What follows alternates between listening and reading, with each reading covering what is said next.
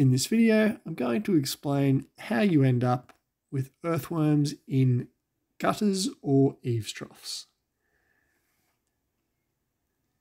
Earthworms are normally associated with being part of a garden, enjoying the moist soil conditions of your garden so they can take up oxygen, and feasting on organic matter, so leaves, twigs, animal waste, whatever it is that is present in your garden.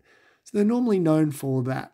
And after a period of extensive rainfall, you'll find that your gutters on your roof provide ideal conditions for earthworms to thrive. So given that those conditions are great, how on earth do earthworms get into your gutters?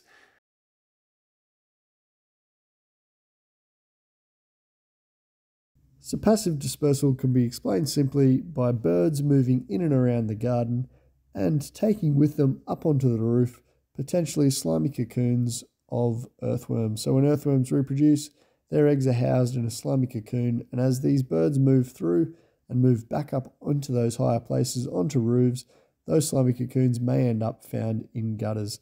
So that's one plausible explanation for how the earthworms get up onto the roof. The other passive dispersal that may have occurred in this case, I was conducting some air layering just over the edge of a gutter on this side of my roof where the earthworms were found. Where my air layering took place, I did have some birds pecking some holes in my alfoil surrounding my air layers, and I may have lost, or I did lose, a little bit of potting mix as a result of that into the gutters. The second plausible explanation for this strange phenomena is that earthworms are actually supreme athletes. Right now, I would love to show you some footage of an earthworm climbing a tree, but instead I had to trawl through the depths of Twitter to find some other examples of earthworms climbing to random places.